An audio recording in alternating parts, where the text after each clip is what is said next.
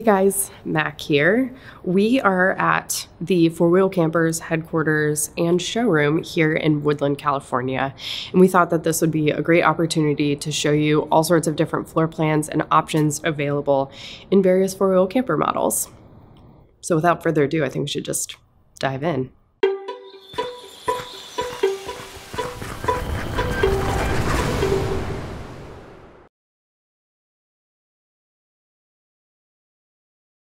First up on our tour, we're going to start with this Hawk slide-in Woolrich edition, which has an incredible interior.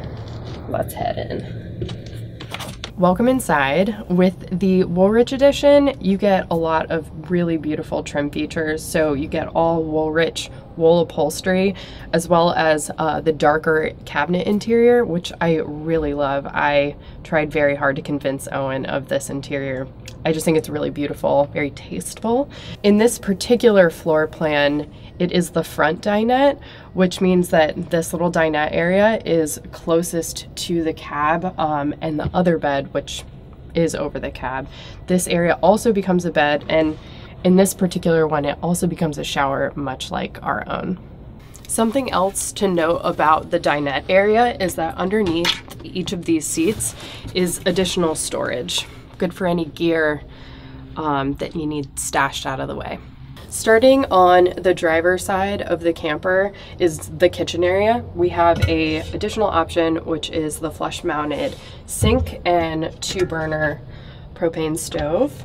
And then coming down, there's a ton of storage, as well as this is going to be your furnace.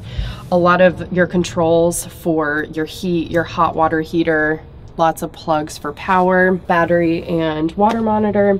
And all of these switches operate exterior lighting with tons and tons of storage. On the passenger side of this camper, we have a refrigerator and more storage. My favorite one is actually this top-loaded one. If we were gonna be living out of this one, I would probably assume that we would put our clothes in here. It's nice and deep, as well as lots of front-loading storage all the way down this side. Now we're gonna head into a Hawk flatbed, which is the same thing that we have. They all have the same floor plan, but as you can see, the trim can be very different. So let's go check it out. Just inside this door, which is the side entry, passenger side, the first major difference between ours and this one is this cabinet right here. For ours, it's all storage, but in this one, it is a cassette toilet. So here you have the option of a bathroom. In ours, we have a litter box and a spice cabinet. Moving towards the front of the vehicle or the camper, this cabinet has your battery storage and some power management systems. And then up here is the bed. The great thing about the beds on these is they can pull out. I think this one can be a king. That is a massive bed. And then slid back into place when you don't need it. And then underneath the bed, that is a lot of storage. So all of this is stashed away, out of the way, underneath the bed, anytime it is not in use. This camper has the silver spur interior, which gives you the gray flat siding and the front of the cabinets, as well as the darker countertop. This one has the flush mounted sink and 2-burner propane stove, as well as a heater, hot water heater. And this is the medium-sized refrigerator. By not getting the largest size refrigerator, you still get a storage cabinet or storage drawer down below the refrigerator. Facing the back of the camper, this is the rear dinette. It also becomes a bed. In ours, the floor also becomes a shower, but in this one is additional storage. I've heard of people using this storage for shoes, wine, all sorts of fun stuff like that. Underneath each of these seats in the rear dinette is all storage that goes all the way to the bottom of the flatbed. That is a pretty immense amount. And over here by the door is more plugs. These are hot when plugged into shore power, and these are on all of the time, as well as some switches for any exterior lighting.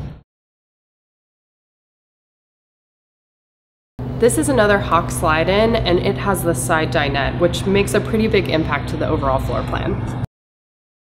So welcome inside. We're gonna start with the largest of the interior differences, which is the side dinette. There's a lot actually that I really love about this setup, and the major one is this massive window. It brings in a ton of great exterior light. This also becomes a bed in addition to being your dinette. This also has some really great storage. I really love this and wish that it could be inside of ours, but I just don't know where it would go. Up above the window. And there's also this great little stand-up cabinet for small essentials. If I lived in here, this would be full of hot sauce.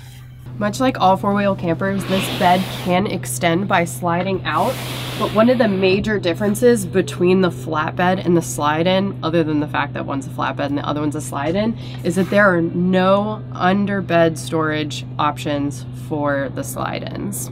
On the kitchen side, again, on the driver's side of the camper, we have our flush-mounted sink and two-burner stove, as well as more auxiliary plugs, your furnace, in addition to plenty of extra storage.